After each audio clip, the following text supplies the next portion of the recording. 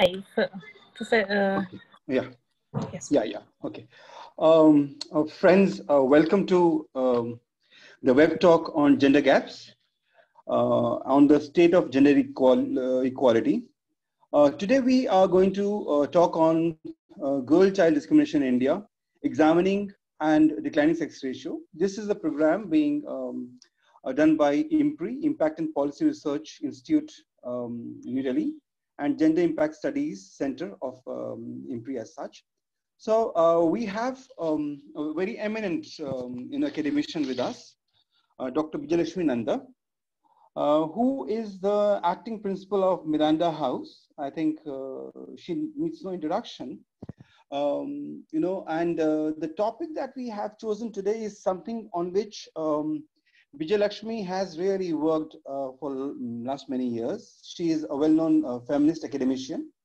And, in fact, I must share that I have a book of hers, recent book of hers, which I can just show. The cover will be shown further.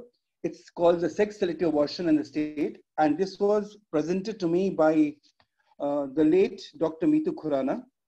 And why it gets, this book I'm talking about, why it gets more poignant is that, today we don't have Meetu Khurana, we lost her this year. And I begin from the preface of the book where Dr. Bijayalaxmi Nanda has quoted, Meetu, saying that more than 7 years have passed since I stepped out to get justice from the courts of India. I was tortured and tormented by my husband and marital family for bearing daughters. I have, however, had the most bizarre response from the highest quarters. The bureaucracy, the doctors, and the judiciary feel that when a woman resorts to a legal recourse, she's actually misusing the law. We have Beti Bachao, Beti Padhao, a flashy program of the Prime Minister, but when it comes to the crux of the protecting and promoting women and girls who are alive, there is a deficit of trust. I'm alive, and I saved my daughters by not allowing sex-selective abortion. Sex determination of my fetuses were illegally done, and I was rejected and abandoned for having daughters. But as long as I'm alive and my daughters are alive, we are not the ideal victims.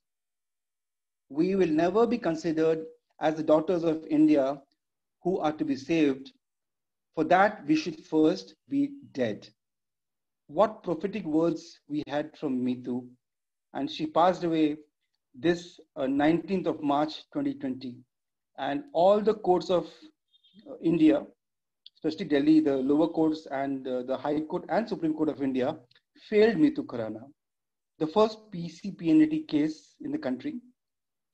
And about who Meetu, in fact, Bijayalaxmi Nanda has also done fantastic, a thorough research. She spoke to Meetu and got testimonies from her also. Maybe she will be sharing that as well. But the issue that today Dr. Bijayalaxmi Nanda is talking about is so relevant, about the child sex ratio, the declining child sex ratio. And it's important that we discuss it today as one of the biggest gender gaps that's staring in our faces. Just to introduce Dr. Bijayalaxmi Nanda, she's an acting principal at Miranda House. She teaches political theory and gender studies in Miranda House, Delhi University. She is a feminist activist and researcher. She has provided consultancy to various UN bodies on gender issues and has extensively traveled world over in connection with her academic pursuits. She is widely published, and some of her academic writings include co-authored Human Rights, Gender and Environment, and co-edited Understanding Social Inequality, Concerns of Human Rights, Gender and Environment. Her forthcoming co-edited book, Discourse on Rights in India, Debates and Dilemmas, is under publication. So without taking much time, we also have Govindji with us. So before I just pass it on to Dr. Bijayalaxmi Nanda, in fact, Govindji, if you can also share a few things about the importance of this topic, because Govindji has been one person who has been in the women's movement. I have seen her over the 80s, since 80s actually, and she has been our mentor as well. So Govindji, over to you, and then we'll have Bijayalaxmi talking about it. Yeah, Govindji. Thank you for this brief introduction, very generous words. Ma'am, good evening. You joined at very right time. We just started. I was trying to figure out something, sorry, that in the meeting afterwards. So I have not really worked on in terms of the research, but what I have observed off and on, I work on discrimination in such. And I have looked at India and China with regard to when Amartya Sen wrote for the first time missing women, and that was the Human Development Report in the 90s. So we looked at who were these missing women. So that was the one thing that I was really intrigued by what is happening and to what extent the discrimination can go. Later, as the time went, I think we are all familiar with this, that the government survey shows that, which I think Dr. Nanda will very well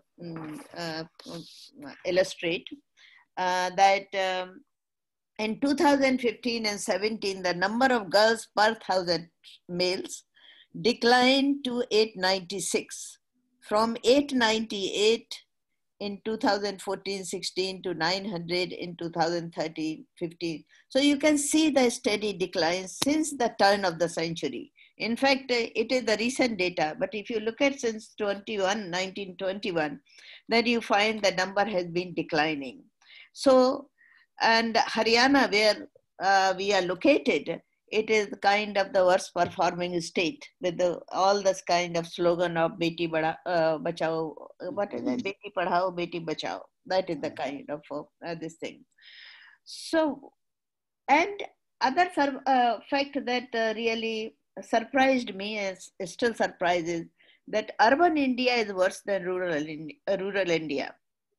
So, with literacy, with economic well-being, things do not improve, as is we have our common perception that it is the poverty that causes the problem, and if the parents are not poor, then things would be okay. India's sex ratio is worse than I think, slightly better than China, but that doesn't know consolation, and Pakistan. But these are the two emerging economies in Asia and make a kind of headlines every now and then in IMF, World Bank, and look at the kind of women's ratio that is going. So it is not only the non-discrimination, decision making, this and that, but physical elimination of the women that is cause of concern. Women are bought like cattle for purposes of marriage, for purposes of future generation. I mean, India buys, for example, Haryana buys from Bihar. These anecdotal evidence, they all suggest. China was buying from Vietnam. So similar kind of situation. And then who is the more productive kind of woman? So probably the cost would be higher for the girls from Kerala and Andhra Pradesh. And these are the poor women who bought and sold. So it is really the human rights abuse and the murders that in our civilized families, that are nurturing families, that are taking place, or nurturing households. And that's why I have a serious critique, agreeing more with Engels when we say that family and state has to wither away because of this kind of nature. Now the question is, what are the reasons? In my understanding, that two things come up. First thing, education and technology has not helped us in this regard. It is the change in the gender norms that are going to help. So disempowerment of women. So that's why we talk of empowerment of women. Actually, the economic and non-economic disempowerment of women is the main reason for this kind of thing. In a very soft term, we say son preference, and which is a fact also. But the question is the son preference, as if there in son preference, you eliminate the other sex. And of course, it is not the binary of the sex we are talking about. If you go to the third gender, and that is the trans people, then there it is the worst kind of thing. But we are not talking about the trans people, how they are thrown out of their families, what happens, and so on and so forth. That is, so discrimination is one, right, starting from the family and going in the society. Anti-female bias in our cultures and social norms. And these social norms are very kind of masculine. And women are seen as the objects of pleasure. I mean, we are full with kind of every day read the paper, and there is hardly any day which will not have the stories of rapes and gang rapes and attacks on women, killing of the wives, killing of girls. How they are subservient to men. But you have to be subservient to men, any woman, because if she wants to live in the house, she is quite resourceless. So studies on poverty, studies on housing also indicates that there is a rationale in the getting rid of the female child. That is this rationale, however inhuman may be, but it is very in economic terms, as I also see. They are resourceless, they are poor, unable to take care of parents, carry on the lineage, except in Meghalaya, where the girls carry the name and the land and the lineage in the family's name, which is a matrilineal society. Throughout India, even now in Kerala, it is the boys who would kind of carry the name of the family. And since carrying the name of the family is such a big thing, has become, although all these Delhi and South Delhi, which is the worst kind of affected, they are sitting in US and UK. But even then, notionally, it is son would carry the name of the family. So that's why daughters don't count. Patrilocal marriage. China once attempted, and that history taught me, I mean, I've been a student of China's political economy, that when they tried to address at one time in early 70s that question of the treatment of the girls in their system, then they said, end the patrilocal marriage. Lot of problems start. And we see this problem in Meghalaya, in our state of Meghalaya, which is matrilineal, which is not patrilocal marriage. Patrilocal marriage means the girl goes to after marriage to the husband's kind of place, and where she has to adopt herself in all the way as her home. And the real clash starts on that. They don't have any inheritance rights. Only change came in 2005, as late as 2005, and the poorly implemented, very poor implementation of this law, Hindu Succession Amendment Act. So they are seen as the liability on the society, and that really, and you want to get rid of the liability and want to promote those who produce. So in economic and social norms both combine against them, and then this inhuman practice develops. I will not really talk, but what bothers me is really control on women's labor, body, sexuality in the male system. I grew up in a village in Uttar Pradesh. And I remember my mother would say and justify, if a woman, widowed woman or single woman got pregnant, then there were only two kind of recourse for her. Either the family would kill her, or she has to commit suicide. These things still ring in my ears, kind of thing, that what kind of control on the sexuality? Motherhood is the right of the woman. It's a natural right, but see how it is controlled. The reason I'm bringing the motherhood in order to see the control, in this kind of control of the situation, how women are and girls are eliminated. I think, I don't know what could help. I have spent all my life in education, but I find education really doesn't help much, because what kind of education we get, that depends on that. I mean, sometimes we do get trauma with these cases, which I got. I also learned from after education, unlearned the whole thing. But we see in educated society, and particularly meeting the young people, young men in particular, who resist the sharing of the property like anything. These are the brothers who resist the sharing of property with sisters. So what would really help, first thing is the economic right to housing, right to property. And the government and the policy are going in circles and not addressing the problem. They are only treat women as individuals when they have the right to vote. And if comes to the land question, if it comes to the property question, then everything gets into head of the household. And we know who is the head of the household. In social norms, in poverty analysis, it is always the male who is the head of the household. Mobility, don't have the freedom. Why women can't walk at 8 o'clock at the dark of the night? Who they are afraid of? And who is being protected by whom? It is the young men. I was discussing this afternoon with my research assistant that I said, he says, I'm worried about my sister. Once she comes, I have to protect her, and she's working in Abu Dhabi.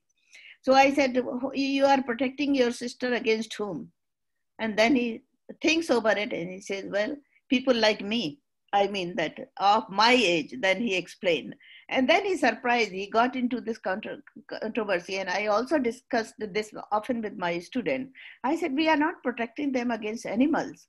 We are really protecting them with other so-called civilized people. So freedom of mobility is very, very important. The so-called the safest places for women. Freedom to grow and make decisions for young girls and older girls. Thank you, Sylvie. And addressing social gendered norms. This is the crux of the problem. The gendered norms and social norms, or social gendered norms, or society gendered norms really influence policies. And even if the policies are passed or made, they are not implemented, because this happens in our culture. What is this kind of mystified culture? And we are proud of our culture that makes us like this. So these are some of the things that are really could help in terms of curbing this kind of violence against, which happens to a girl child, feticide, infanticide. I mean, all come for in the age group of 0 to 6 years is the worst thing that is for women. Thank you. So I don't know what you wanted me to say. Yeah. No. But I thought on a special question, we will go later.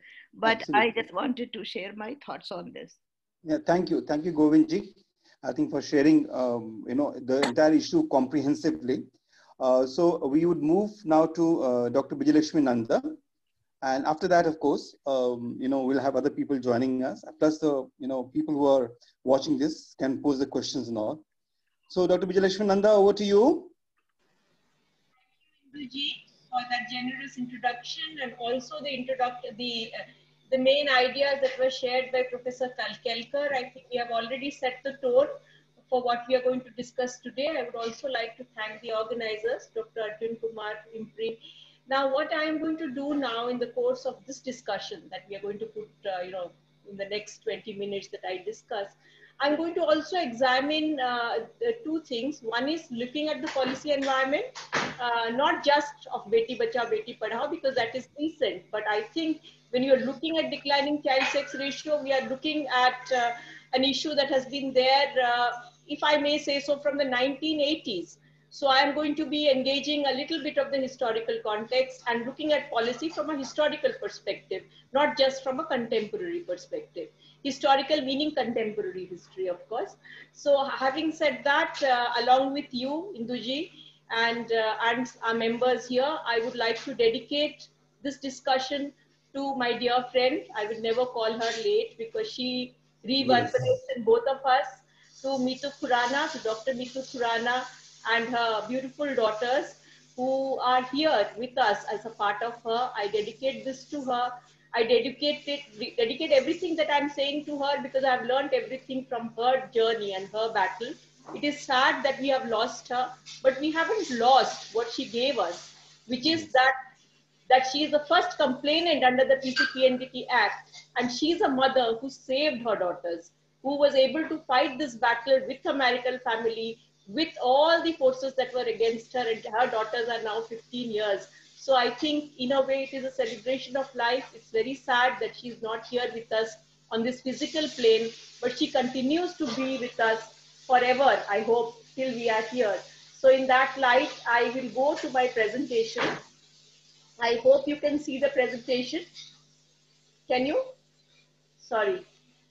Sorry, I don't think, I'm sorry. I think I need to share the screen. Yeah, share the Yes, screen. yes. Yeah. Can you? Yes. Can you see it now? Yes, yes, yes, yes, yes. So what I'm going to look at.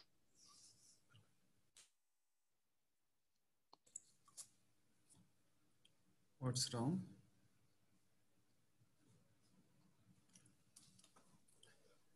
Ma'am, can you hear us? Bijayalaxmi, I hope you have not muted yourself.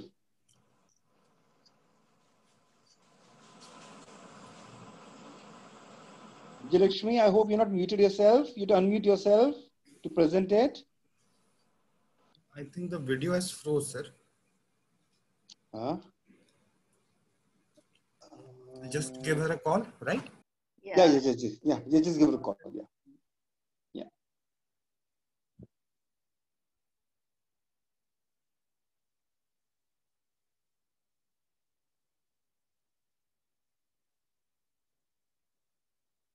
She has got out, I guess, some internet issue.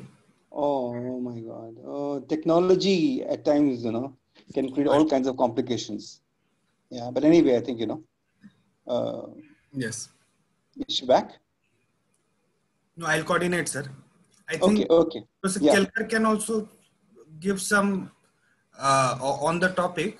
Ritika, if you can bring on the screen. No, I think one second. What I would want to do is, I can just share here, about Dr. Mitu Khurana, that both me and Bijayalaxmi were very close to.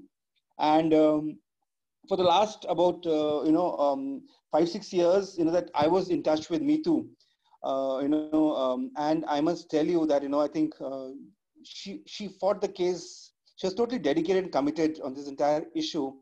And as even Dr. Bijayalaxmi spoke about, she saved her two daughters, and the daughters today are 15 years old. And imagine for these two daughters, the mother is no more. So they are with their grandparents, with the maternal grandparents, Nana and Nani. And, so it's a struggle for these two young girls, very bright young girls, and Mitu used to tell us when she was there that, Induji, I want to be alive for my daughters. And what a tragedy that when it came, to just being, there, she's no more. And due to certain medical issues, she had lots of complications, and we lost her this year. But she was one person who was a fighter, right from the lower courts to High Court to Supreme Court. I think she kept filing cases, and we have a lot of advocate friends who were supporting Mitu. Whether it was, Anu Narula, it was Indra Uni Nair, or whoever. In fact, we had once gone and met even Prashant Bhushan to take the matter to the Supreme Court as such. But as it is, I think, we're sorry to have lost Mitu. And I think many times she would say that, Induji, please come to the court. And, I must share here that the way these family court judges, who were themselves women, used to treat Mitu in the court. She was unwell. She couldn't walk properly. But this judge would call her to the court and make her sit from morning till afternoon. She had, a drip in her hand, and she was made to sit in the court. So she actually, when she's mentioning that she was tortured, actually she was tortured by everybody, by her family, that is her husband's family, by the courts as such.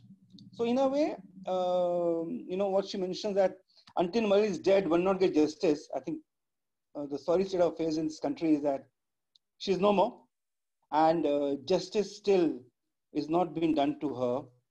And but surely, I think she gives us the commitment to take the entire issue ahead. So we're not going to give in like that. We have friends like Bijayalaxmi and all. I suppose, I think that would be something which, I think empowers all of us to fight for these issues, because these are our issues, There's not one girl's issue or one woman's issue. These are our issues, against patriarchy. So that is what I'm going to share. Use this opportunity, until Bijayalaxmi joins us. Arjun, any idea? Are we getting Bijayalaxmi at the moment? The Thank you, sir. Yeah. Maybe I would like to just pose a few quick, comments to what Professor Kelkar just said in her opening remarks. In the meantime, if Professor Nanda joins in.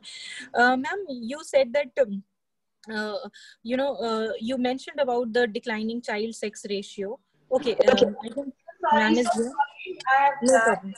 Okay. Go ahead, ma'am. I'll hold on. Unfortunately, I'm in charge of the admission, so all the matter is, yeah, so sorry. I'll just share my screen again.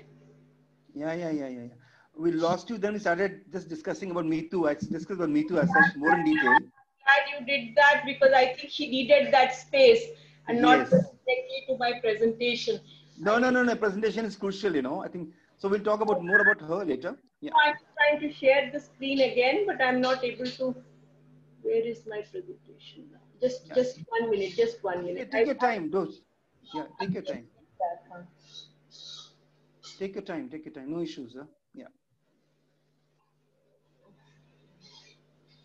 Back to my screen, actually. Just a minute.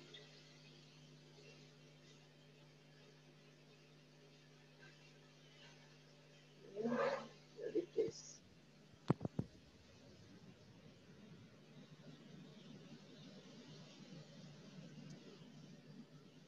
Just take a minute to open the screen, and okay. If you have a problem, you can also maybe email it to Arjun and all. I was able to manage it fine. I'll just go back to it again, and here you go. Yeah. Okay. Anyway, okay.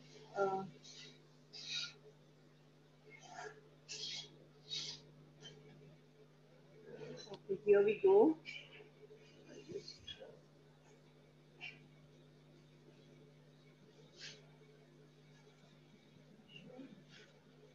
Okay, I think now it's open. I'll go back. I'm sorry for taking this time. No, not an issue, Bijayalaxmi. Not an issue.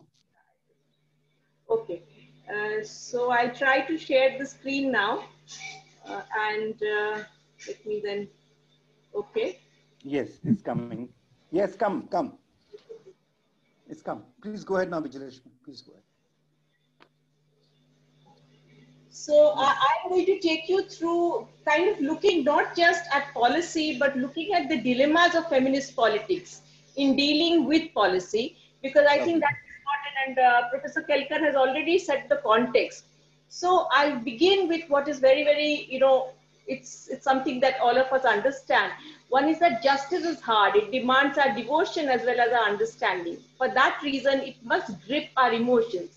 We must feel its absence and presence with the depth of feelings that we associate with love. This is something that Joshua Cohen says. So while we are discussing about the declining child sex ratio, we are actually talking about families. Like Professor Kelkar very clearly said, this is not about son preference, but as Mary John and others have said, it is about daughter aversion.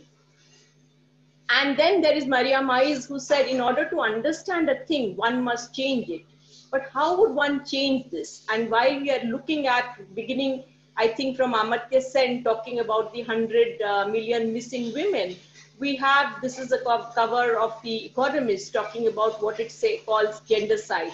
What happened to 100 million baby girls, thereby referring to the declining child sex ratio in India.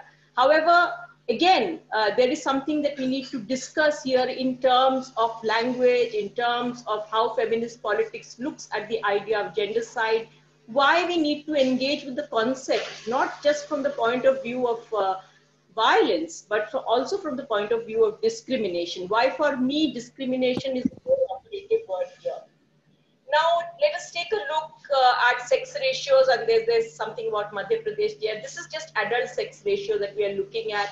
And clearly, I mean, we are all aware, this is the 2011 census, and that is the last census that has taken place. There would be one in 2021, but I believe that that would be late. Now, this is the sex ratio, and I am not using, the statistics that have come about later, which is now 2015-16 that Professor Kelkar was referring to, which is about the SRB, the sex ratio at birth, or I mean they are showing decline very clearly, but this is the more relevant data for us because the decadal census looks at the 0 to 6 age group, thereby taking care of any forms of under-enumeration, any kinds of other criticality that is there in the data. So you are looking at a decline which is 919 in 2011. Now, having said that, there are many ways in which it has been referred to. You have talked about female feticide, we've talked about sex-selective abortion, some of us say pre-birth elimination of females, some say son preference, the others are saying daughter aversion. The terrain of the language, and many of us see it as gender-biased sex selection. That we are looking at the disposability and the dispensability of women and girls even before they are born. And that is coming in from an attitude, not just of son preference, but of daughter aversion, and we need to engage with it closely. Now, again, I think one of the things that Professor Kelkar has talked, and Indu, you have also mentioned, is around the idea of the fact that women have control over their bodies and that reproductive rights are not just about giving birth, it is not just about motherhood, but that there is a freedom of choice in reproductive matters, and that it is essential for all of us, whatever gender we belong to map the course of one's life. Yet we still have uncertainty about its, the way in which it goes around. Now, if you take a look at the state and global discourse, there is a discourse around this idea, the idea of sex-selective abortion, or gender discrimination in terms of, in terms of the fact that girls are not even allowed to be born. That's the idea, right? The 100 million missing women, of course, for Amartya Sen, written in the 1990s, talked also about adult women. It talks about all the missing women in South Asia. But when we are looking at, in the present context, we are only looking at 0 to 6. And 0 to 6, we are therefore looking at what we call sex selection, which is that even before conception, you are using new reproductive technologies in order to bring about the preferred, the fertility choice or whatever is being made in an atmosphere of reproductive technologies intervention. So what has been the discourse? There is one discourse of equality, which you and I are talking about, that there should be no discrimination, there should be no violence, girls, boys, and any other gender should be treated equally. Or it is a question of demography. And a demographic meaning that it is a question of correcting numbers. And the global discourse, if you take a look back at the gender side, picture on The Economist, that again looks at the idea of numbers. Then the other idea that is there in the state and global discourse is crime versus justice. Crime here refers to the fact that this is a criminal, act, and the act of, terminating female fetuses even before they are born. And that is why it is necessary to see it from the point of view of law. Or is it about justice, substantive justice? Something that, you and I, Induji, have talked about, that this is about substantive justice, not just about the implementation of an act, but going beyond that, and then looking at whether it is a question of rights, whether bodily labor, work, whether right to property, all of those rights needs to be, or is it a question of ethics? Is it just about the human rights basis around the ideas of ethics? So that is something that I'm doing now. Now here I look at the policy response continuum. Yes, there is a declining child sex ratio in India. The numbers we have shown you in the 0 to 6 coming to a 919, the lowest since 1981 to present day. And you are also looking at maybe the 2021 or maybe 22, when we will get to know, will show us again lowering of numbers or perhaps improvement in certain areas because of certain policies. So what are the policies? One is you take a look at policy response continuum in two ways, a supply side and a demand side. The supply side is the presence of new reproductive technologies. And all of us are aware that these new reproductive technologies, whether it is cryonic villus biopsy which had come in, or it is ultrasound that is there presently, but they're mainly for health reasons, in order to detect the congenital abnormalities. But in India, the congenital abnormalities turned out to be that the fetus is female.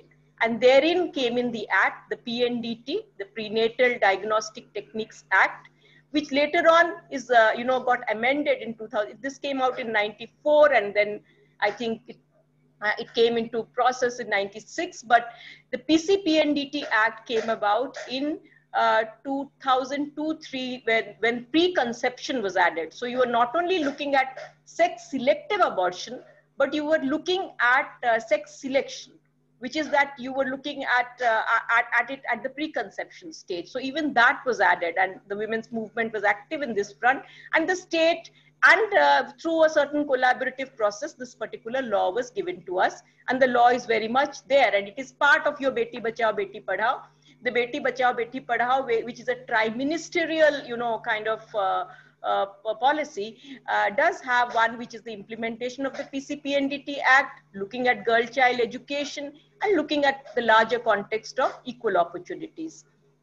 The other part is the demand side. The supply side is coming in from doctors, from alternative medical practitioners, or the business, the kind of corporate bodies that are creating all these technologies. The demand side is coming in from families, and that is the most disturbing thing, because you are looking at gender discrimination, no matter for how long we have been shouting it out from the rooftops that this discrimination needs to end, but it continues unabated. So here you have from the policy statements concerning women and girls, women's empowerment programs, schemes, financial incentive schemes. I'm not going to be talking on Beti Bachao, Beti Padhao, but the earlier schemes that had looked at it, and other laws that exert. So this is how the policy response continuum has been. Again, I come to what is the feminist idea, and how do you engage with the idea of pregnancy, and how pregnancy or the reproductive body has been seen for feminists, for others to kind of look at. And this idea that in fact, what is considered to be most natural, most, this is a struggle that women have had, that how you look at the maternal healthcare crisis in India, where you look at how women have to survive their own pregnancies, and what are the various issues related to that. And we can open up that in the discussion that takes place, but that is a very important part. Now I take a look at how does the policy look at women, and how has been the state's gaze at women, looking at some things that Rajeshwari Sundarajan and others have done. That the state, if you take a look at the policies and laws, either it is about them being litigants or supplicants, or them being activists, or them being victims, or they are beneficiaries. So that is how they have seen it. Now, what has been the feminist engagement with the state? One is that the feminists, when they have worked on issues around declining child sex ratio, it was in the 1980s when violence against women was seen. This was one of the major kind of campaigns. You looked at confrontationist ways of doing it. So you had your protests, you had your questions that were being raised, or you had a reformist way where they worked closely with the state in order to reform, in order to engage with finding a way forward, or it was a cooperative one where you kind of looked at the issues which we could do together, the law being one. The law came in not just by the state directly, but by the civil society and others. Then a collaborationist approach, and these were the ways in which we moved forward. Now there came in the dilemmas of feminist politics. One is, should we go with a law or should we go outside the law when it comes to declining child sex ratio? And since this is the engagement that the policy center that you have here, research is around that, whether it should be a pro-life discourse or whether it should be a pro-choice discourse, whether women should be seen as active agents or passive victims, whether we should look at monetary incentives or whether we should look at a rights-based approach, whether it should be within the state policy, within that, or should we look at resolutions outside the state. And these are some of the dilemmas that feminist politics has looked at. The first dilemma is with or law or outside the law. Some feminists emphasize on the creation of laws, while others believe laws may themselves become a site of gender discrimination since they reinforce power relations and may increase bureaucratic control. And you do have people like Agnes, Flavia Agnes, Ratna Kapoor, Menon talking about it. Now, this is a very important learning, and I'm going to open it up later on when we have a discussion, a more in-depth way, that how do you look at the law and whether the law has helped us, and I will come to Mitu's case when I do that. The other is whether we should look about a pro-life or a pro-choice.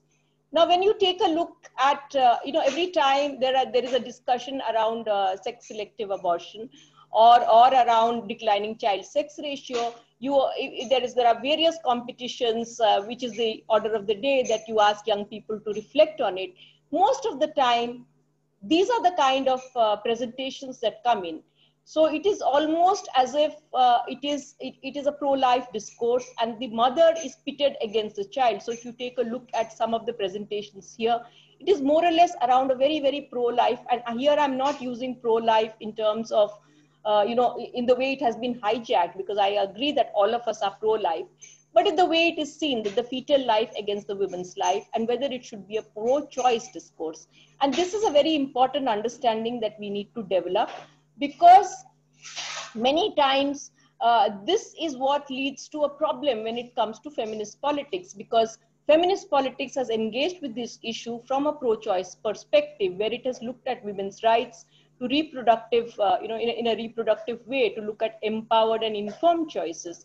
And it is not just about fetal rights, but the right of the girl child to be born, and not seeing women and girls as binaries, seeing them in a continuum, looking at the life cycle approach. So a gender discrimination beginning from birth and right down, to death. That is the kind of continuum that you're looking at. So that kind of a life cycle approach is very, very important. And most of this is a very significant dilemma that we need to look at. This is an experiment, and I think it's important for some of us to look at this. This was Nawashahar in 2001. It was the worst sex ratio. It had the worst sex ratio in Punjab, and this is Krishna Kumar, who was the then the deputy commissioner, or like the collector, district collector, as you would say. And he was running a very, very important, very strong campaign there in order to bring about a certain change in the declining child sex ratio. However, most people felt that what he did was that he started monitoring pregnancies of women, which led to pressures on them, and it hampered their privacy. And there was a whole lot of pressures on the families, in which if it was found out that for some reason certain abortions had taken place, and this led to an element of coercion, fear, it limited rights of women without really, he did this with a missionary zeal. He did it with great enthusiasm, but somewhere the message went out to the community in a different sort of way, and this led to a problem. To be fair, it was one of the most proactive, campaign, and it did bring about a change in the statistics that happened. And he moved away to other posts, and then that particular campaign died. However, the sustainability becomes an issue of great campaigns. At the same time, when it comes to policies, there is always a delicate balance that needs to be done between fetal rights and women's rights. That's an important one. This third dilemma, and this is where I bring in Meetu, is whether women should be seen as active agents or they are passive victims of this particular, phenomenon where, the child sex ratio is being. So this is Meetu, my dear friend.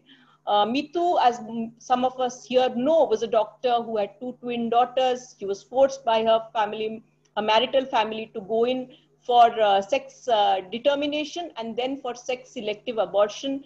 And she refused to all of that. She moved out, and she moved back to her natal family. She was able to protect her daughters, and she was able to fight with the law, which this was much, I think it was much earlier, the early 2000s, when I think 2005, 2006, when she started. And we were all hoping that she would get justice. However, that did not happen, and this was a very long journey. And she continued, she lodged a complaint. But what was happening is, it was not just about the law, which was very carefully made. It was a comprehensive piece of legislation. But implementing authorities, the bureaucratic, the system that is there, they also have the same mindset. And that mindset comes from society. So there was that problem that always occurred. And we had to engage with a number of authorities where it was very difficult for us to explain, because the first thing they would say is, her daughters are alive, what's the problem? She should just get back with her husband. The fact that this discrimination had happened to her, and that it needed to be looked at from the point of view of the PCPNDT Act, which actually talks against sex determination, that somehow seemed to miss, in the judicial kind of understanding that was missing out, and it was very difficult. Many times Mithu had become an authority on the law herself, and she would engage with the legal system and tell them, and we received a lot of discrimination at every level. So this was something that I thought I should in the right set. Now, the other dilemma is that in the early times, not with Beti Bachao, Beti Padhao, but at the early times when 2001 and 2011, the main thing that used to happen is that you started bringing about a lot of monetary incentives. And the monetary incentives, Ladli, Lakshmi, these were the kind of incentives that were there. And they were actually conditional cash transfers, where you gave out a particular cash transfer to the families, thereby, kind of trying to increase the value of the girl child through that. And it was seen, the conditional cash transfer taken from, Mexico and Brazil and other places, Progressa, Bolsa Familia, was basically to boost human and social capital. But in India, we had so many. And I'm just going to run you through the slides, and you can take a look at it later. However, the problem with this is that, whether it would really bring about and whether it would enhance the daughter's worth. And I think there's an interesting statement by John Race where he said that, by paying families to keep their daughters, maybe we are reinforcing stereotypes that they are liabilities. Then again, since I did a study of the Ladli scheme, one found out that it did not really change much at the very end. And we need to look at inclusion and exclusion and how do you engage with that. And I'll quickly do that here clearly. So we looked at aspirations for education or marriage. And when we asked the beneficiaries, they said, many of them said that we would send it because, by 18 years, they would get that particular scheme, the Ladli scheme. And they said that we would spend it on us, on our weddings. And that became one of the things. And many of these schemes actually came to be called Dahej schemes. And my study revealed that sex-selective abortion or gender-biased sex selection was happening. Having a Ladli scheme or having a certain 1 lakh of that scheme, that led to some of them, weighing it. And they looked at the second-born daughter, but it started weakening in the next order. And it was not addressing the core issues of gender discrimination. And there was also this idea, even amongst the young girls, that the only time we are going to be celebrated is our marriage. And they did see it as a significant marker of status and self-worth. And while some cash transfer brought in a sense of security, their bargaining power, the increased voice within community did not happen. Now I come to the fifth dilemma. Should we go with the state or without the state? Should we only try to find solutions within? And herein I bring in the case study of the two-child norm. This is my study of Odisha. So here in Odisha, there was a two-child norm for the Panchayati Raj. And women who were trying to participate always found themselves outside. They were not able to enter into the Panchayati Raj system because of this imposition of the two-child norm. Some of you may know it. And here I'm using a case study of a lady there called Bimala. She and her husband were very active with local issues, but she was not able to participate or contest for the local elections because the state had a two-child norm. And that two-child norm made it difficult for her to do so. And she did raise some questions that I have 3 daughters, but I am being penalized. And many studies have been done to show that these kind of norms work against women's rights to participate in Panchayati Raj and other places, because it leads either to rejection and abandonment of women because they are part of that particular, they are already in that age when they have already had children and larger families. And the men who want to participate would rather not be associated, or it leads to sex selective abortion. They would rather, have two sons or 1 daughter, 1 son, and then this is how it impacts. So this is also something that the state, this kind of a, the contradiction between 2 kinds of policies. One policy which says, let us improve the sex ratio. Another policy which brings about an imposition of a coercive population policy that acts to the detriment of women and girls. Now I come to the last bit of what I'm going to talk here. So what should we do then if this is how it is? What are the ways in which we can engage? And I'm going through, and these are of course theoretical perspectives, but I'm looking at how do you bring about a linkage with rights and entitlements? Do you look at capabilities approach? Do you need to look at social protection with broader development efforts? And something that, do we need to look at intersectionality, or a kind of the feminist dilemmas? Can we come together on one point and then move backwards? So that's something that I can. Now, this is something that the UNFPA has given us, where they say that you need to look at assets. The 3 A's of tackling daughter aversion. Assets, where women can earn, they can own, they can inherit. So you can look at property rights, you can look at policies that improve their financial standing, employment, tax, credit, all of it. Or you could enhance their autonomy, look at their power, their choices, safety, mobility, all of that. Another area which, places like you mentioned, China, of course, but the one-child norm there worked so badly against and to the detriment of women and girls. So in South Korea, they were able to turn it around because they looked at access to social protection for women. How children cannot be the only source of support, and whether the policy response should be to ensure social care. And this is a very important, significant debate that needs to be part of the policy discourse presently. So what do we need to do? Of course, now if you take a look at the Beti Bachao, Beti Padhao, campaign or the program, it has come in with some of the contradictions that we had noted with the Ladli scheme. It does bring about a tri-ministerial, kind of there's no compartmentalization. We are looking at health. We are looking at all the various resources that are there, whether it's education, not so much to employability, but really engaging with all of that. So how do you look at it? So you need to go forward. You need to have social protection schemes, which should have a look at a proactive role of the state, and realize also that the state may not always be a benevolent representative of public good. We can also struggle for what our needs are. How do you allocate that? And how the marginalized can raise these questions of inclusion. And it's not to stop with the state.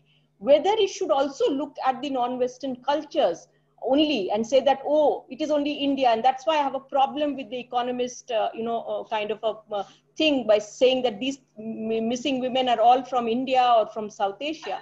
That whether we need to look at it as transactional cycles of gender vulnerability, because new reproductive technologies are not coming from India. They are also coming from all over the world. The US, for example, has played a major role in bringing about a lot of new reproductive technologies. So has China, so has, different places where they have been, and also big corporate giants, even Google and others have played a role in this. So how do you look at this? Is it not everyone's responsibility to see to it that women and girls are not discriminated at any level? And this is not a cultural context only, and we need to look beyond that.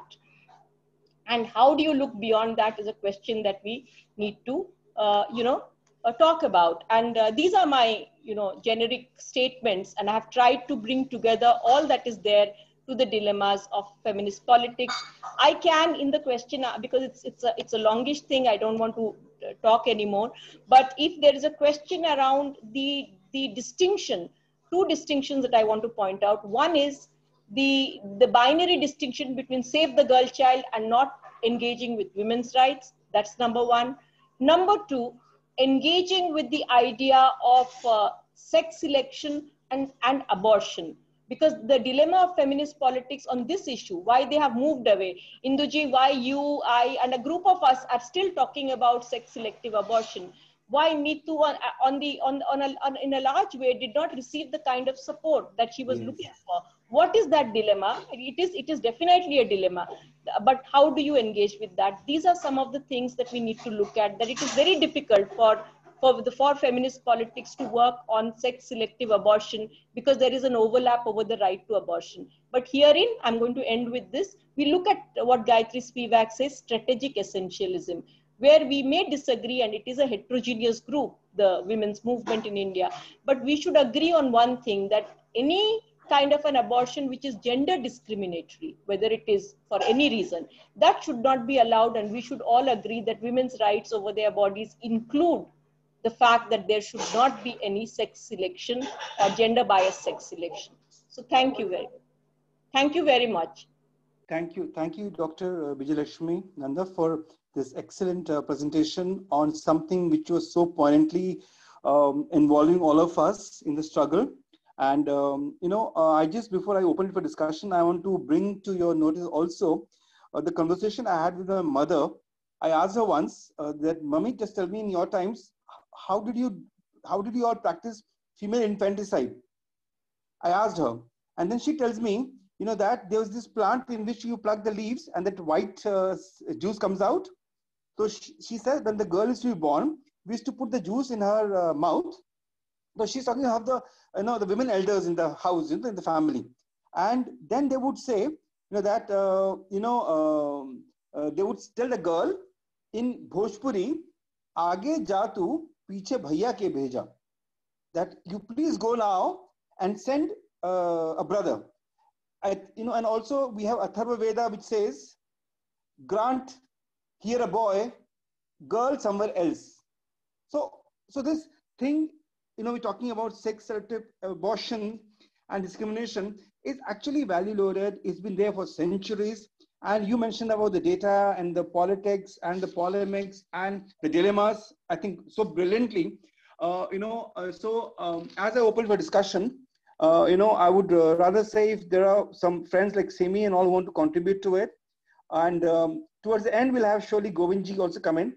And I think I'll open it for discussion now and we'll come back to it later. Arjun? Sir, I think if Professor Kelkar is there.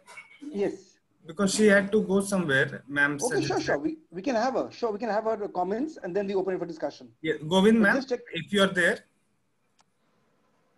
No, not an issue. Can add to it.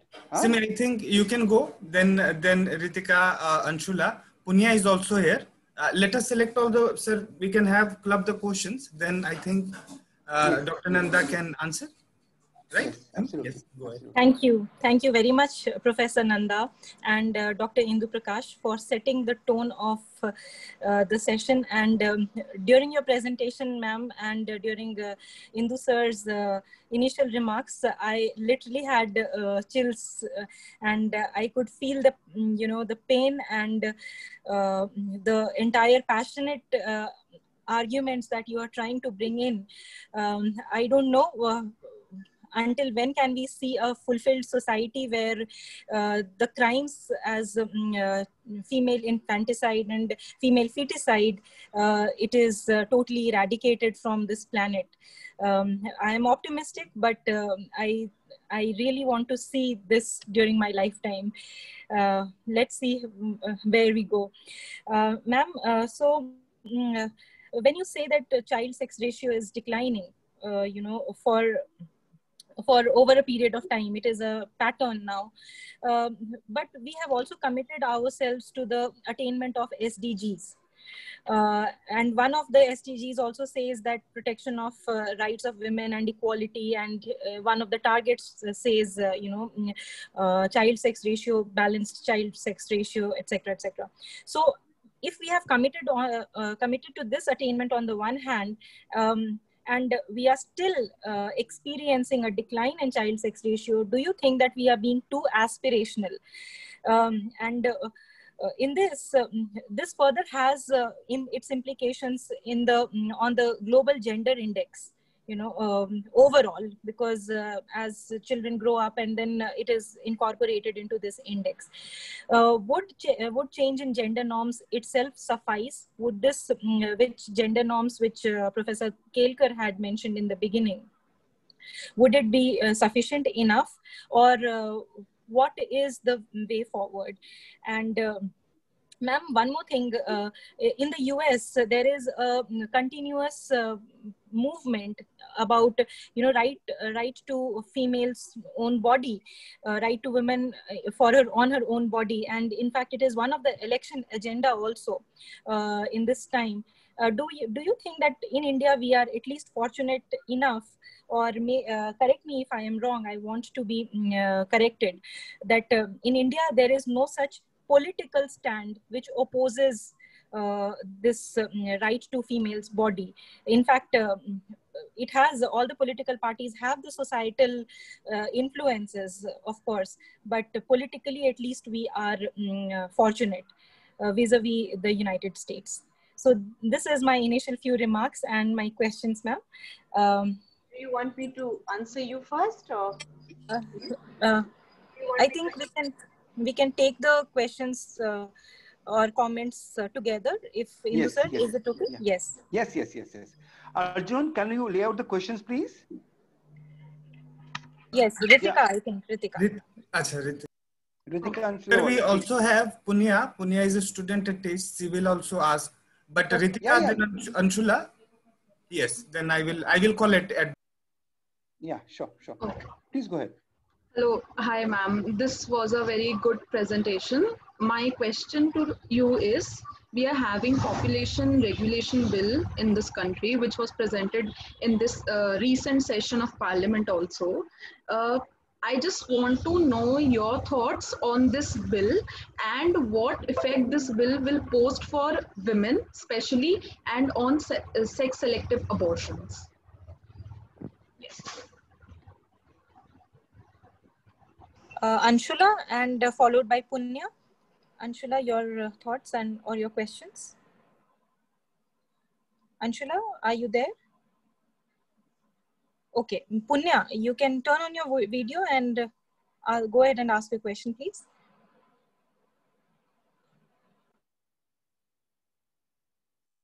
Punya, you're on mute. Please unmute. Yes. Good evening. It was a really insightful session, Professor Nanda. And I had a few questions.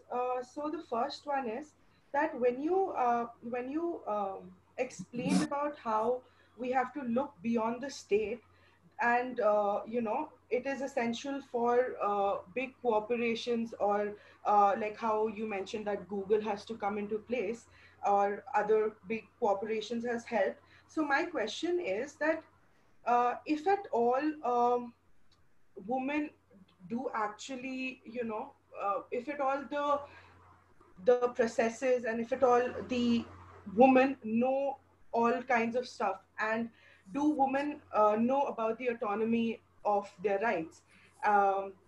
This is first question. And the second question is, I'm sorry if it's not well asked.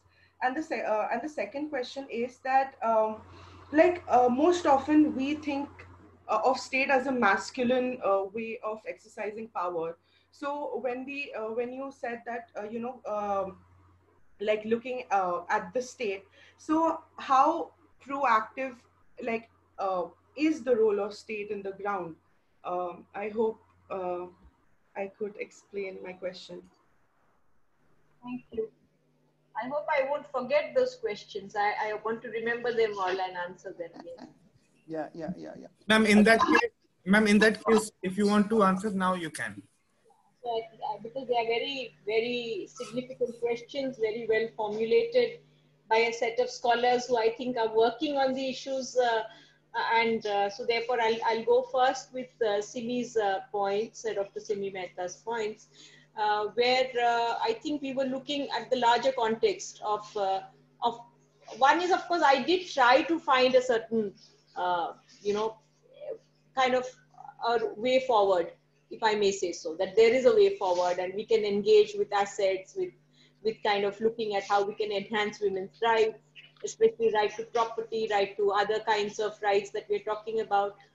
But is the state, yes, also the US. Now, it's a very interesting book that is written by Sital Kalantri, where she studied, and I don't know how many of you have looked at her work, where she looked at the discourse around sex selection in the US. And she said that they made sex determination a crime in certain states for South Asian community, by saying that they are culturally in a context of son preference and therefore they should not be allowed. And Kalantri raises that as a question, because she says, well, yes, there is a certain son preference or daughter aversion in India or in China, and we can engage with that. But there is no evidence to show that that this is impacting the population which is there in the US.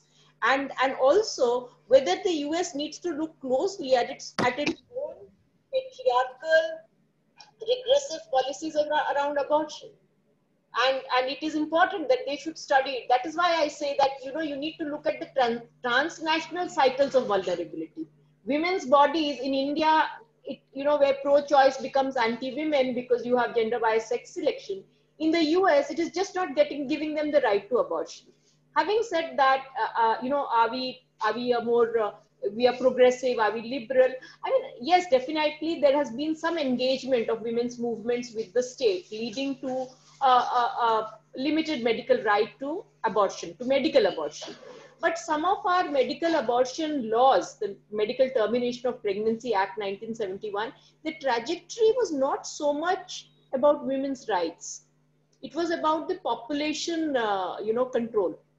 So the fact is that in order to give out a certain way of family planning, it was felt that abortion should be made liberal. So that is from where the trajectory came. So we did have abortion, a limited medical right to abortion, which came in through the trajectory of a population, you know, control kind of a lobby. But this is not to say that it is not there for us. And this is why the feminist struggle, the women's movements in India always want to keep it separate. So the MTP Act of 1971 and the PNDT Act of 1994-96, and now of course 2000 the amendments with the PCPNDT, both of them have been kept separate, and there has been no overlap over the right to abortion. Therein, I must say that the Indian state, in that sense, has been, in some sense, neutral enough, fragmented enough to allow the voices to come through. So there has been some form of democratic, whatever it is. I mean, we always label the state, you know, all blame at the door of the state. But I would say 1970s or even later on in the 1990s or the 2000s, or even now, I mean, I must say, with the Prime Minister coming and on right, talking about Beti Bachao, Beti Padhao for that matter, making it his flagship campaign, there is a certain approach that I must say is a supportive one. It is a proactive one. But having said that, you know, we always think the state is about the policy. The policy in India, whatever policies, whether you take a look at the Justice Verma Committee report or you take a look at all the laws that have been made over time, the PCPNDT Act, again I said, a comprehensive piece of legislation, enough space, looking at women's agency, engaging with everything that is there. India is a legal paradise. But ultimately, what do we face? We face problems at the level of individual mindset, and that mindset could be that of the bureaucrat, it could be that of the judge, it could be that of a teacher, it could be that of a policy maker. Somewhere we have not been able to separate that. The frameworks, and you are very correct to say that why can't we see this? This is such an amazing, I mean, when you talk about childcare leave to any American, they will tell you, my God, you have such a liberal policy. But it is at that level that we need. So the laws have come in, but the societal readiness, and when I say societal readiness or the policy readiness, even amongst, so there is a need for a gender sensitive training for policymakers also, especially for bureaucrats who are carrying out the law. We place everything at the doorstep of the politician or the minister. But I have faced, and largely in Mitu's case, we have faced it from the middle ranking bureaucrats. We have faced it from lower courts, judges, so, you know, and lawyers. So it is at that level, or doctors, you know, it is at that level that one needs a larger engagement, and somewhere it is not seen as, you know, it is not seen as interesting enough, or it is not seen as saleable enough to discuss all this. Because this is the mindset that needs to change, that kind of a ideological consciousness which is there in the bureaucrats who are actually implementing the law. If that comes about, I would say that would be, and yes, I agree with you that in the US, the right to control over one's body is about their regressive laws on abortion. And India definitely has a much better, much more, you can say, a kind of a liberal right to abortion. We, of course, need greater access to safe abortion.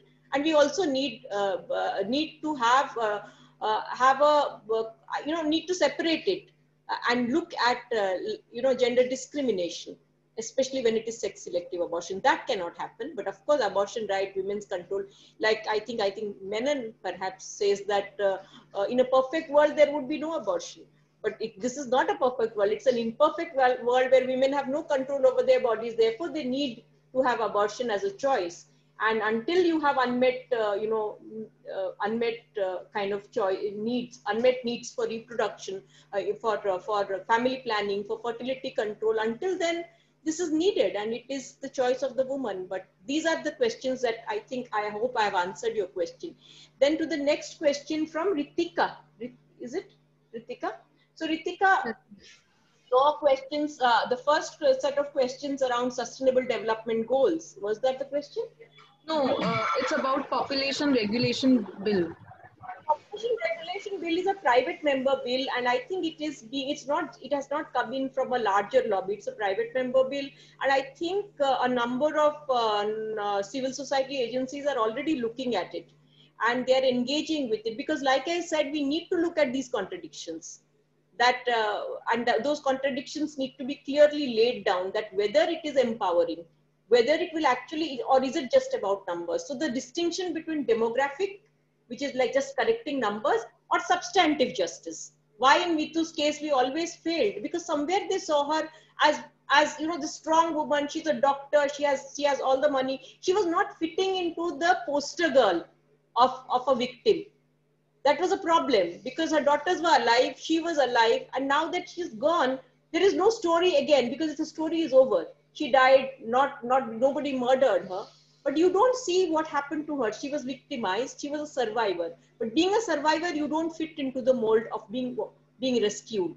And that's a problem that we always, and right at the beginning, she told me, she says, maybe when I die, but if I could tell her, I would say, even after death, there is no answer to this, because how do you look at these contradictions? The fact is, it's only you see a person as a victim only after a particular kind of a horrifying crime happens, but you don't really see the subtle forms of discrimination that happens throughout your lives. And this is where we need to bring in more empowering policies. So I think the private member bill that has come up, population regulation, that is being looked at very clearly, and they were going to examine the contradictions.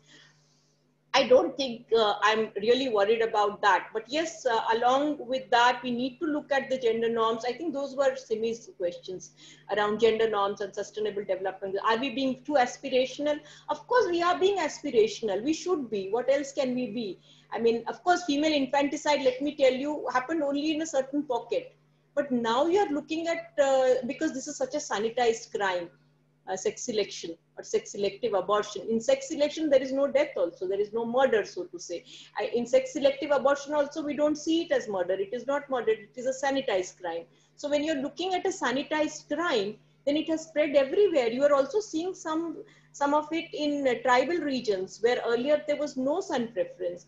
Because of this, where supply is propelling demand.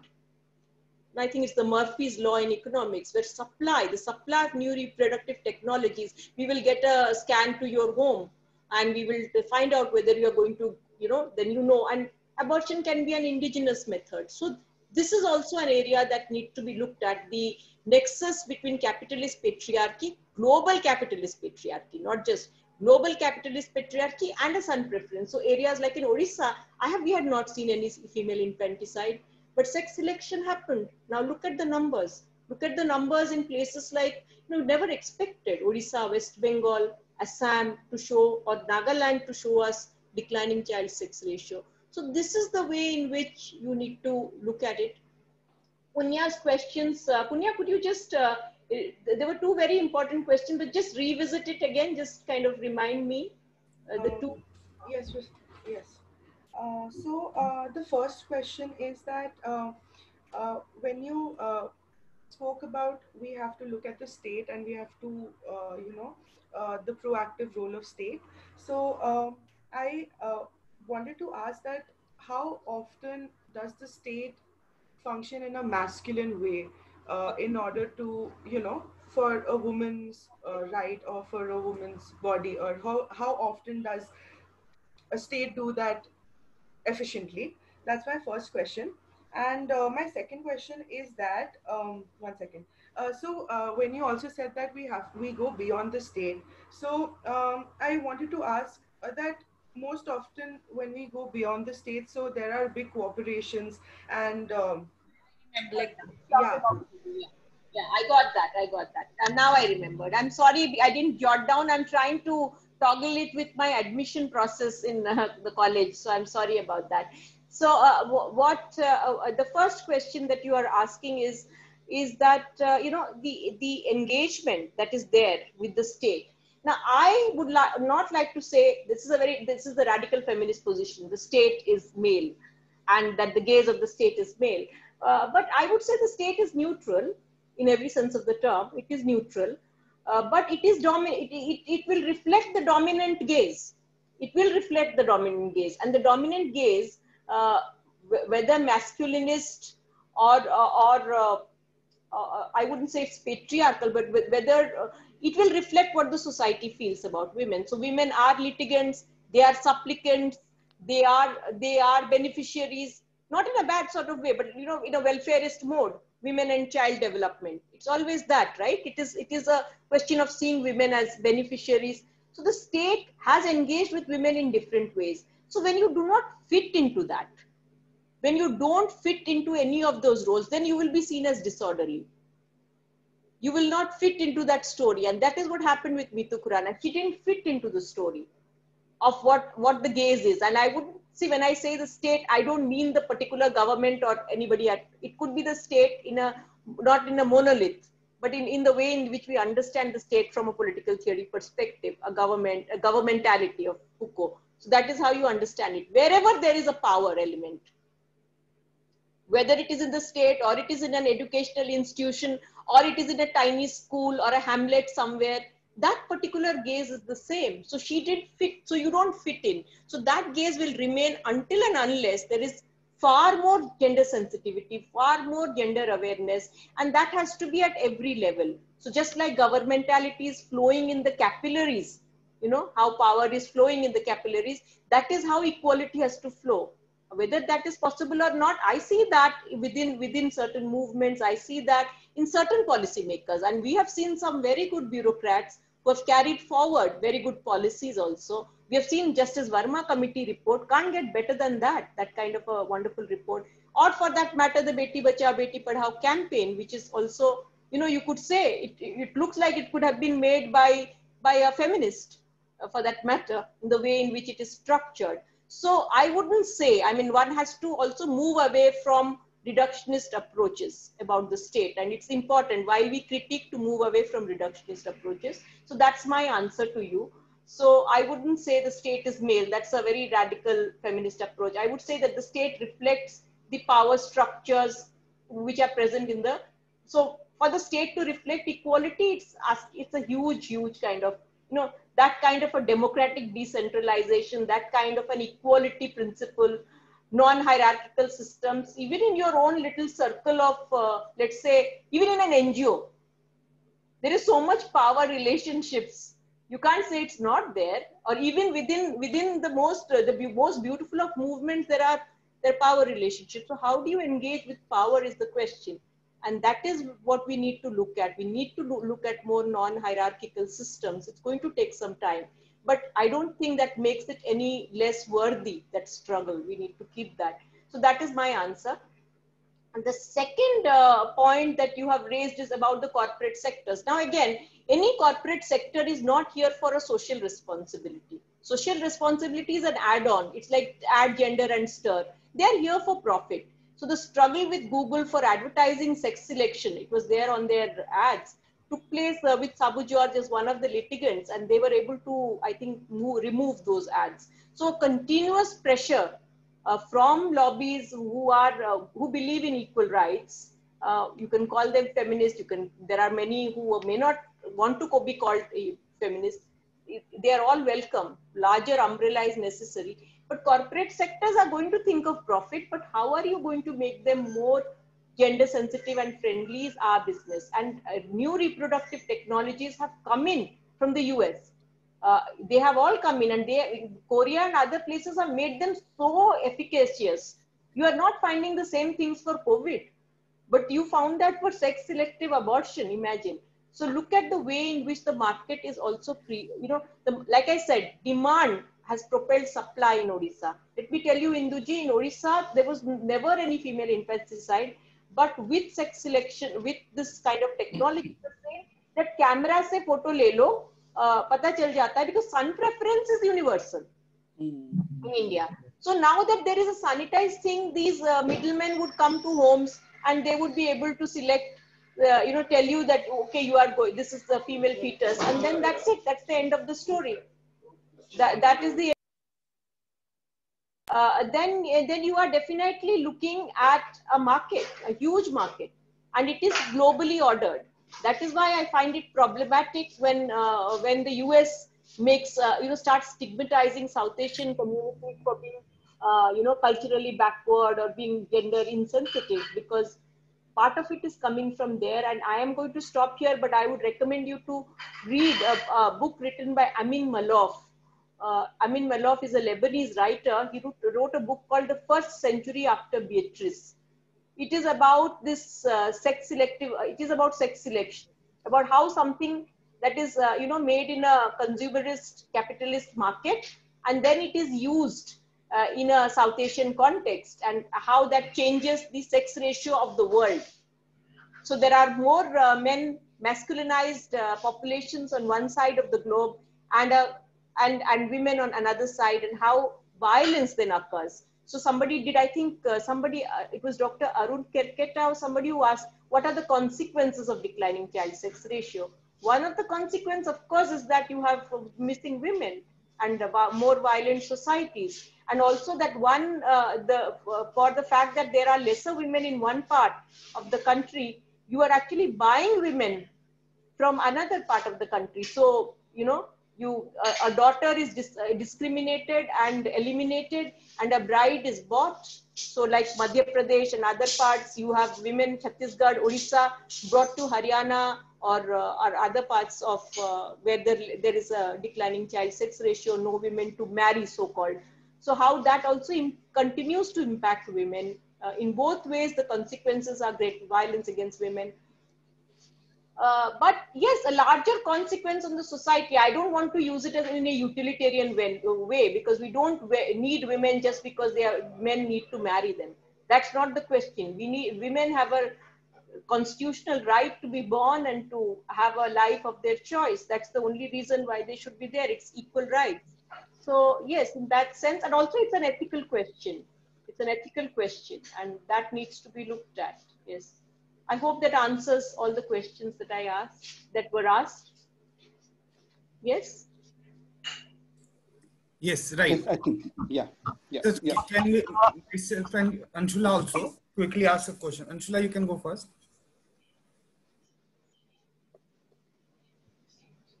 Be unmuted. Yes. Yeah. Mine is a more general sort of question. And when we are looking in terms of the way forward, we are trying to map out a way forward for this. Are there any lessons that we can learn from other developing countries in how they are tackling sex selective abortions or girl child discrimination? And a second part of this question would be, when we are trying to tackle this in India, what difference would there be in the approaches we take for different actors of the society? There's policymakers, there's the general population, there's corporations, etc. And within the population also, what difference would there be in the approach in terms of, say, rural and urban areas, or segments of the population that are disparate in terms of their economic situation? I'll just pick up on the rural and urban. See, earlier on... Should I also add, just for the time? Yes. I also have some, because I also work on urban studies. So let me first congratulate for a very insightful, despite some glitches, but quickly we have been able to do this. All thanks to Indu sir. And ma'am, I really wanted to flag some of the issues from the policy and data point of view, which I have been researching, our team has been researching. What we have found that there are also differences in child sex ratio, especially pertaining to villages, small towns, and then the big towns. Of course, in villages, the child sex ratio is good. And also the normal sex ratio is also good, because many of the male migrants, they migrate to the cities, and hence in in cities the sex ratio is skewed. But the problem really gets very accentuated when we look at the same from the terms of a child sex ratio. And other thing which we found, we did some human development study in Dadra Nagar Haveli, many states. There we found that when we followed that where it is happening, then we found that the abortion is not happening in the same city, or let us say the same area. So people are really, I would say, very forthcoming for this selection, but they are also changing and switching places and doing that.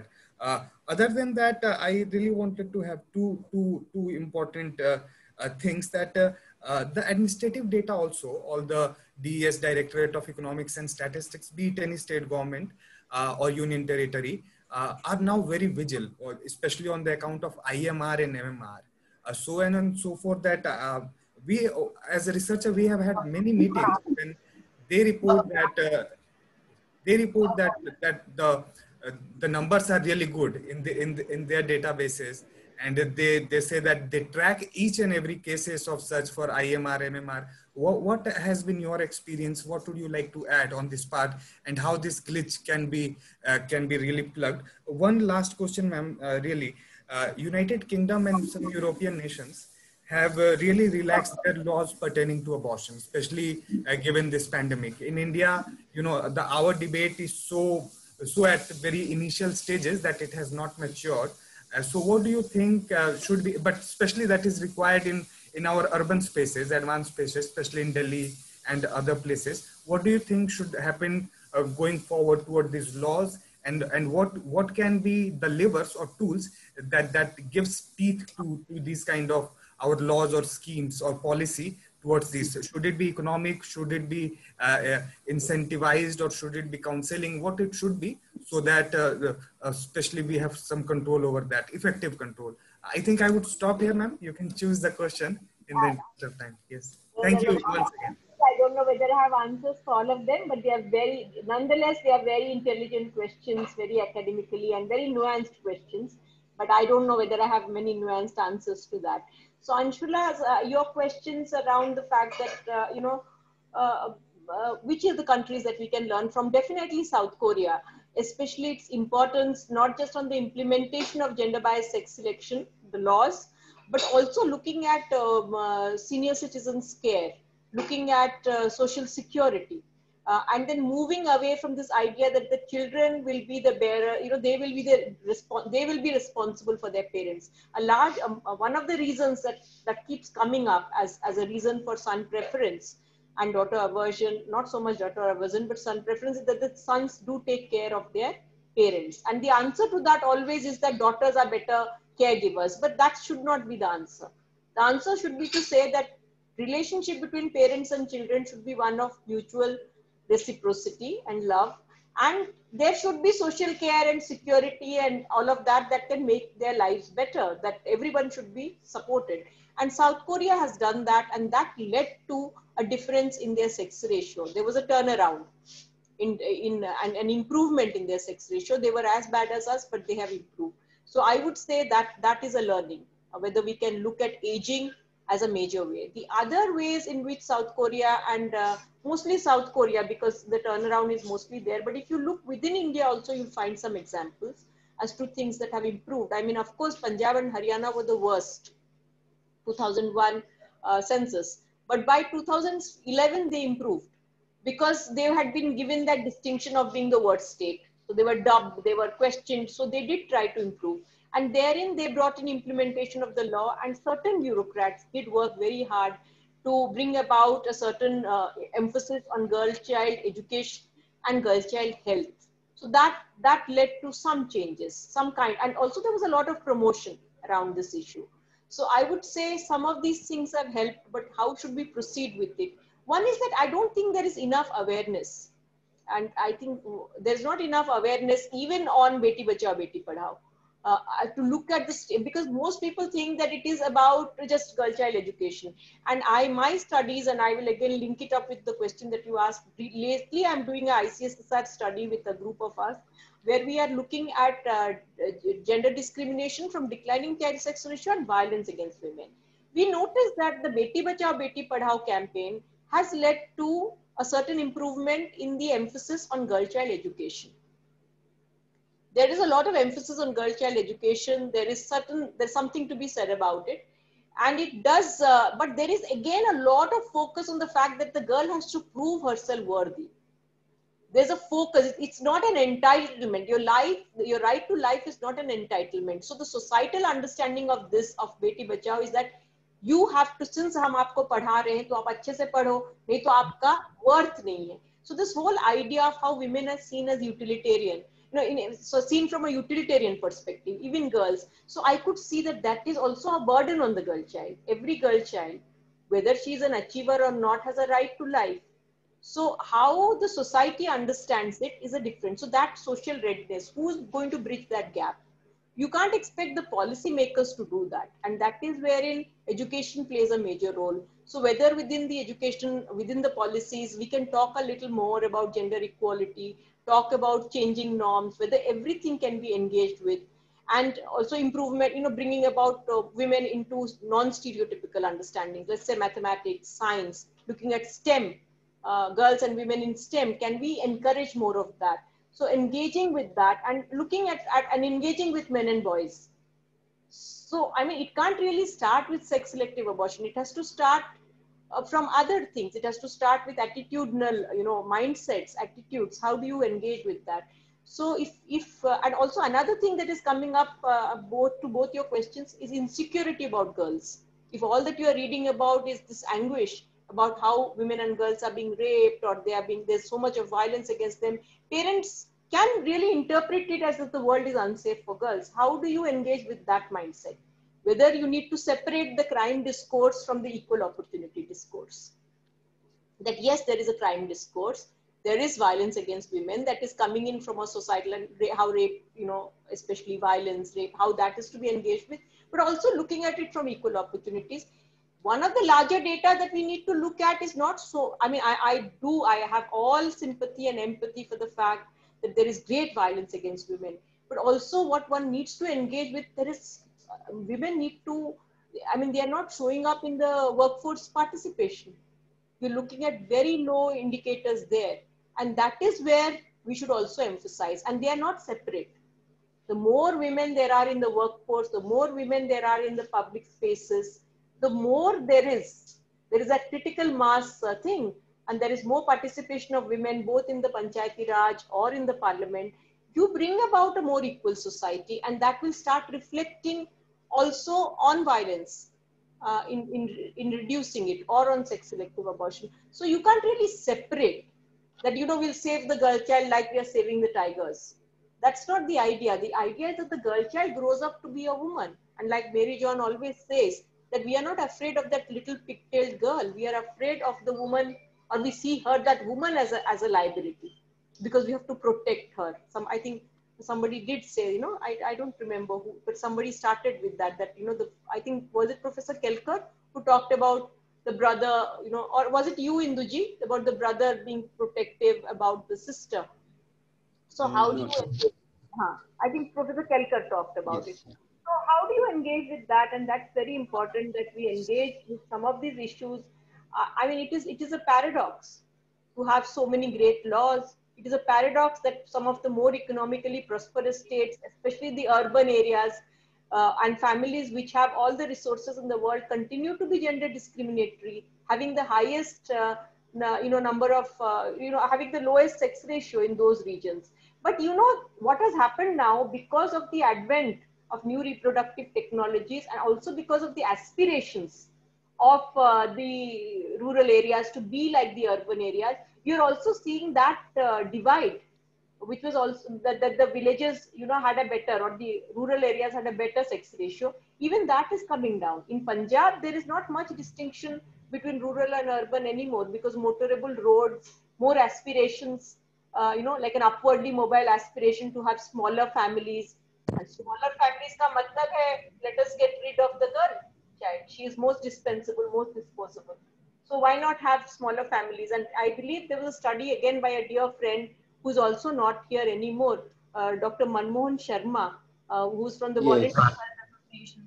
Punjab. He did a study of 8 villages in Punjab where he said everybody had only one son in the family. So they didn't even want a second son. So the small family norm was acting in such a way that sex selection, and yes, if there is implementation of the law in certain areas more stringent, then they move to the neighboring areas for abortion. Like I always say, abortion is an indigenous method. They will find their own ways of doing it also. It is sex selection that needs to be stopped. And now alternative medical practitioners are also offering it, not to say that they don't offer good things. They offer a lot of very good things to us. And I'm all in belief in alternative medical practices coming in from indigenous knowledge. But it should not be gender discriminatory. And that's a question that should be raised. I don't know whether I answered all your questions, but I tried to. In terms of the urban Levite and also the rural, breaking it down, do take a look. It has come since 2011 to now. From 2001 to 2011, that gap has decreased.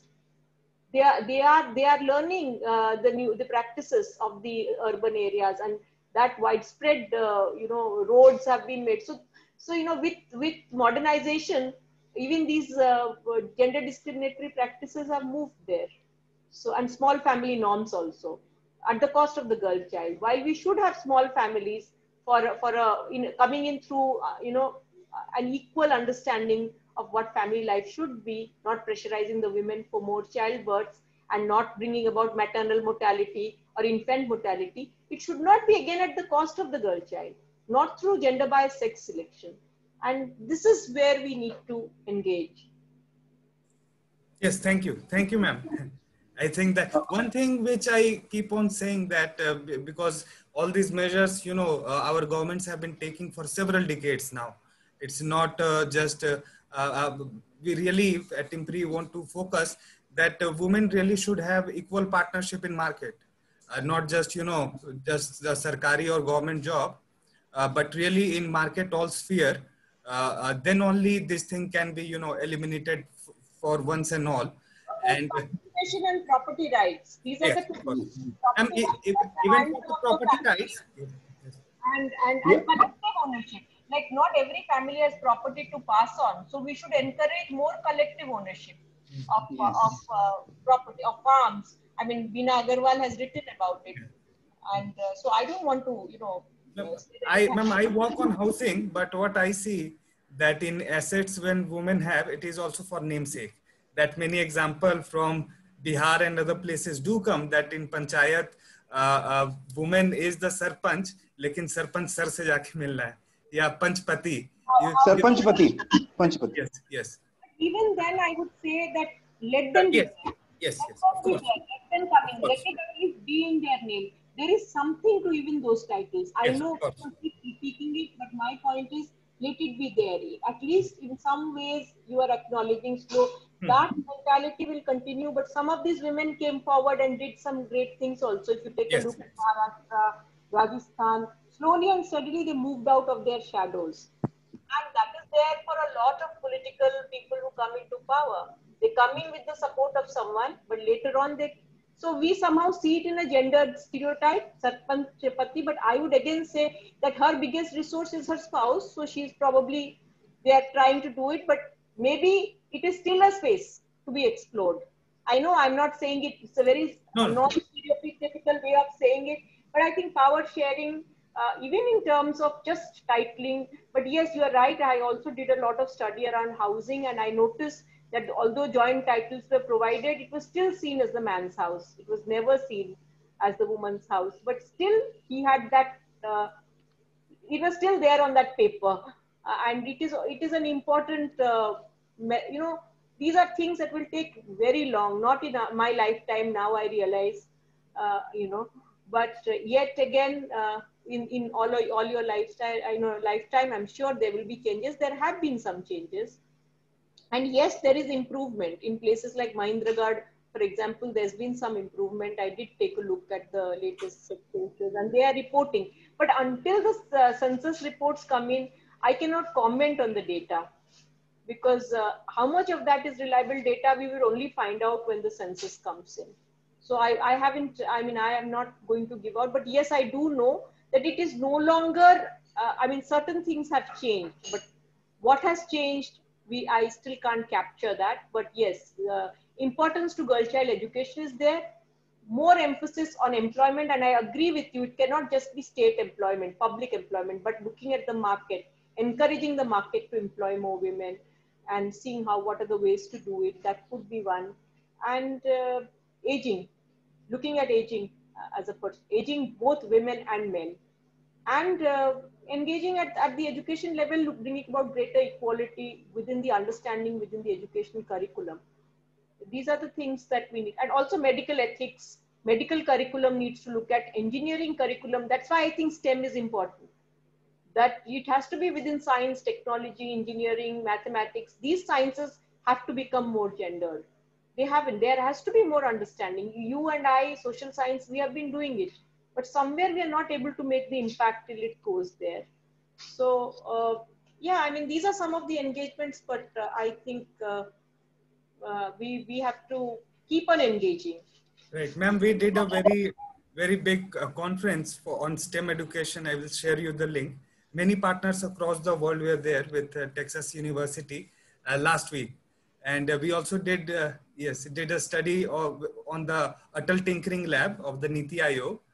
So we interviewed many schools within Delhi.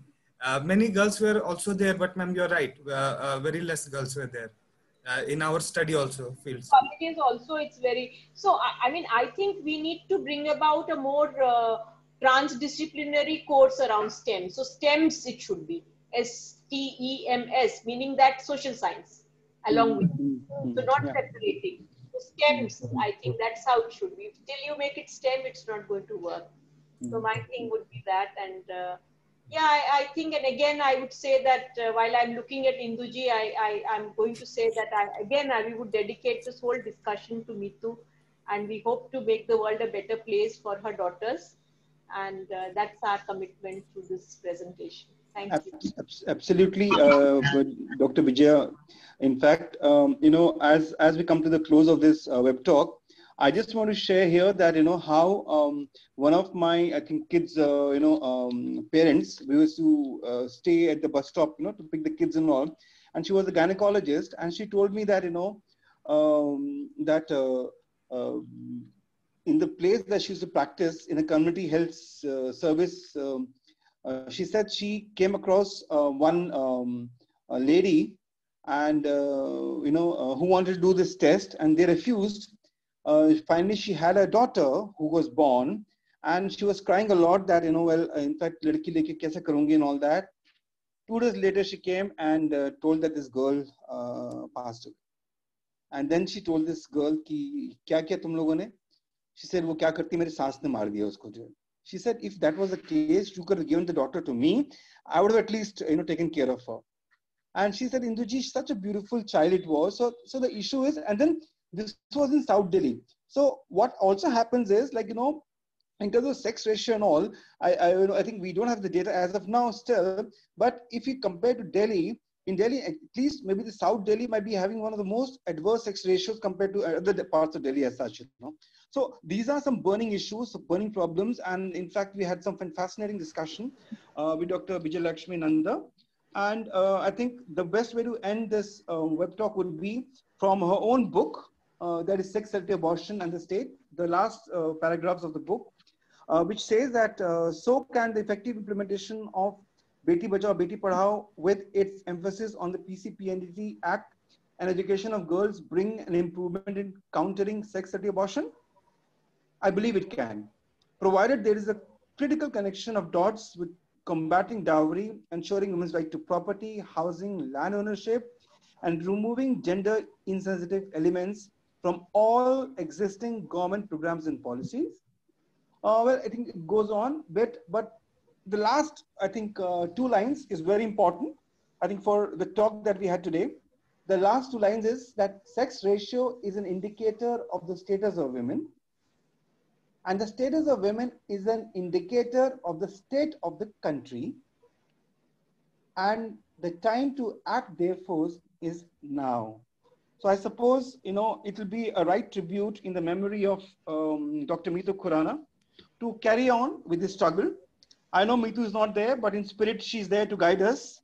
Well, we miss Mitu, we love you, and we know that you'll be guiding us in this work. And thank you, Dr. Bijayalaxmi Nanda, for being with us in this very, very crucial talk. And I can just say Zindabad for sharing this important session with us.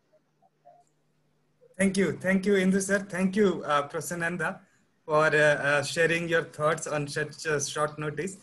Really exciting, and we will share all the events deliberation with you over WhatsApp.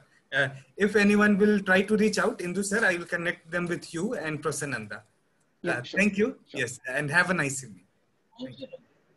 Thank you. Thank you. Thanks a lot.